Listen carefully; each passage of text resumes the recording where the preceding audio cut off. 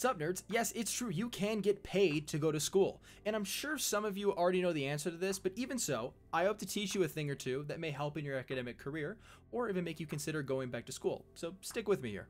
If it's your first time here, my name is Dario Tringali, I'm 22 years old and a physics PhD student at the University of Colorado Boulder, and I want to teach you about the amazing world of research, and if you want, even help you get involved.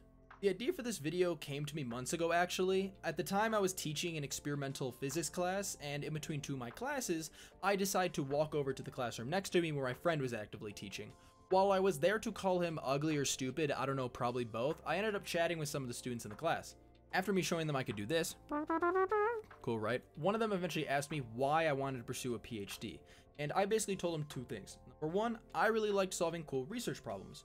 But number two, that I knew I at least wanted to get my master's, so by doing a PhD, I not only got paid to go to school, but I also got my master's for free along the way. And his reaction was exactly why I decided to make a video about this, and I hope that was news to some of you too, because he had no clue that I got paid to go to school, or that PhD students still get their master's. So I want to talk to you all today about what you might not know about a PhD. Interlude! People, are you kidding me? 1,000 subs in 3 videos? That was not my plan. I was supposed to be yelling into the academic void for months before anyone noticed, but I guess here we are. Whether you're here for the physics, the academic struggle, or just to witness my slow descent into research chaos, I appreciate you. Seriously. The fact that so many of you decided, yeah, let's see where this goes, is both exciting and mildly concerning. More physics, more bad jokes, and probably more moments of me rethinking my life choices coming soon, so stay tuned. Alright, so let's start with the basics. If you're a PhD student, especially in STEM, you're not just a student, you're an employee. Universities pay their PhD students through a combination of teaching assistantships, which are TAs, research assistantships, RAs, or fellowships. Last semester I was funded as a TA, meaning that I was paid to teach classes, grade assignments, run lab sections, and answer students' emails at 3 a.m. when they said, hey, I have a quick question. Going into this semester, I transitioned to being an RA, which is what every student eventually wants to get to, and that's being paid to do research. If you're lucky, you also might get offered a fellowship in the first year or two even of your PhD, and that I think is basically free money where you get paid to do nothing, and it's kind of just like without the responsibilities of a buff. Once again, until you find an RA, and then you do the same thing as everyone else. Now, what's the catch? Well, me and you aren't going to get rich doing this. What you're being paid is called a stipend, and they can vary a lot by school and program at the school. I would say they typically range between $20,000 and $40,000 a year, and you get tuition paid on top of that. And while it might not seem like that much, for me, knowing that I want to be here anyways, it sure as hell beats paying tuition. Now, getting paid is great, but there are a bunch of other benefits of doing a PhD program that I feel like a lot of people don't always talk about. For example, like I mentioned before, most PhD programs in the US will award you a master's along the way. Just to be clear on how that works, in the first 2 to 2.5 years of your PhD, you're essentially doing everything that you need to get a master's. And then at the end of those 2.5 years, if I wanted it, at least the way they told me I can do it, is I literally just walk into their main office and I sign a piece of paper and I have my master's and I can just keep doing my PhD, but now I got my master's.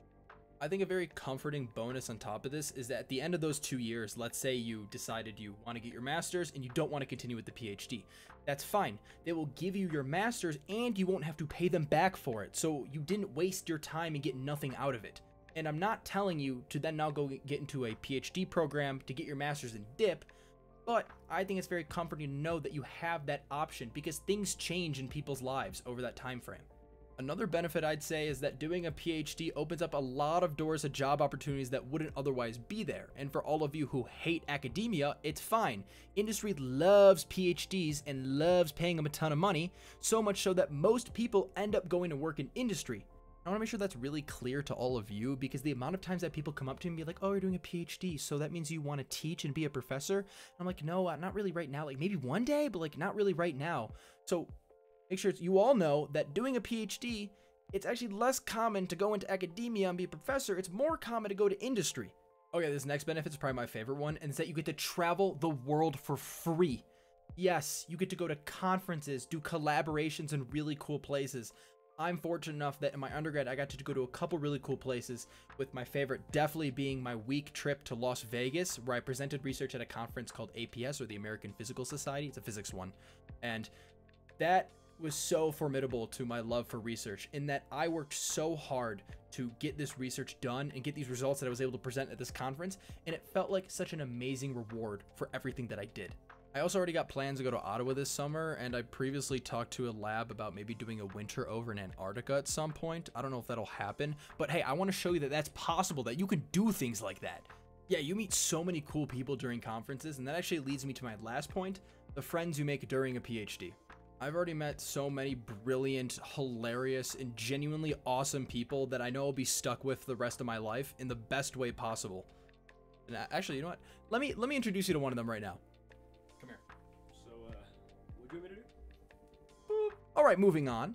Listen, I'm not going to sit here and just glaze a PhD the whole time. Sometimes, a lot of the time, it feels as impossible and frustrating as trying to explain to my grandparents how to connect their computer to Wi-Fi over the phone. And it's a really long commitment if you want to see it all the way through, like 5 to 7 years. But if you love your work and you enjoy solving challenging problems, it can be incredibly rewarding. And I guess I find it nice to know that if I ever decide this is not for me, I can always walk away with a master's and no new debt. So should you do a PhD? Well, if you like the idea of getting paid to solve problems and you enjoy learning, then maybe it's a good fit for you. But I'm going to be real with you, if you're trying to get a well-paying job right out of school, there are faster ways to get there. At least you know now I wasn't lying that there was a way to get paid to go to school. If you enjoyed the content, a like and subscribe would mean a lot, and if there are any questions you have in the comments, and I'll do my best to answer them when I'm procrastinating everything else I have to do. Thank you, and I'll see you in the next one.